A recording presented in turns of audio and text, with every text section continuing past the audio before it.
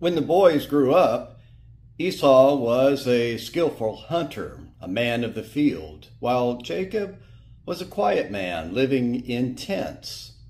Isaac loved Esau, but Rebekah loved Jacob. We read that in Genesis chapter 25, verses 27 to 28.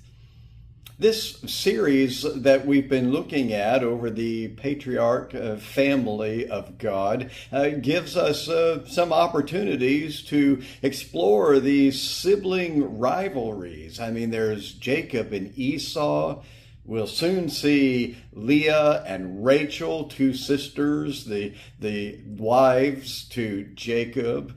And then the sons of Jacob, or Israel, that become the 12 persons of the 12 tribes of Israel. Many of us know what sibling rivalry is like. We have struggles with our own siblings, or we are raising children who bicker and compete with each other on a daily basis. Knowing and even recounting our own experiences can help bring these scriptures to life.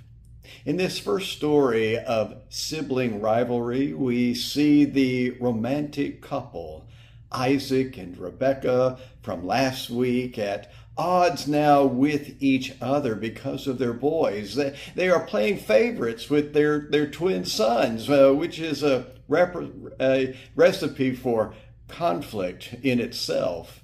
Granted, the boys were already at odds with each other in their mother's womb, but the favoritism of their parents only fuels that rivalry. Ultimately, Rebekah and her son Jacob outsmart Isaac and the son Esau.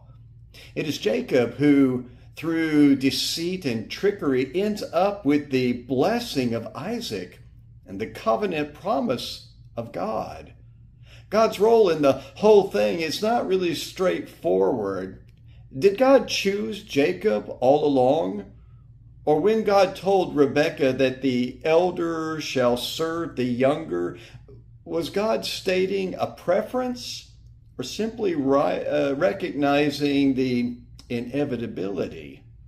Did Rebekah scheme for Jacob because she thought God had chosen him, or simply because she loved him more?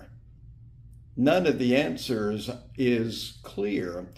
We must read for ourselves and come to our own conclusions. But one thing is clear in the story: neither son is a great hero.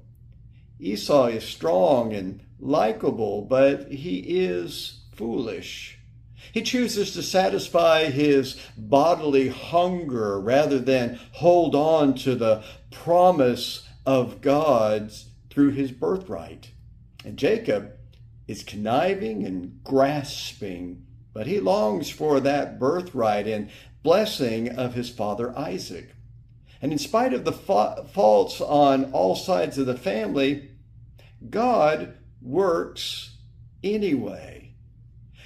God sees that Jacob has prevailed in his efforts to gain the birthright, and God chooses to work with him.